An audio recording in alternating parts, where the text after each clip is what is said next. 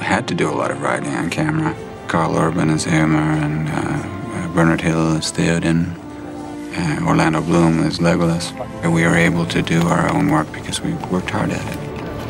I came out 5 months before we started filming, and I was training like mad to do the horse riding and stuff, and I don't know, it's all come together here, which is amazing because we're in the horseman's country, you know. Getting really connected to the horse as well. I'm riding a guy called Percy, but it's nice that we've got a real connection now, and I feel like I can really ride him well because the elves are renowned for being, you know, excellent horsemen. He's one of the best horses on set.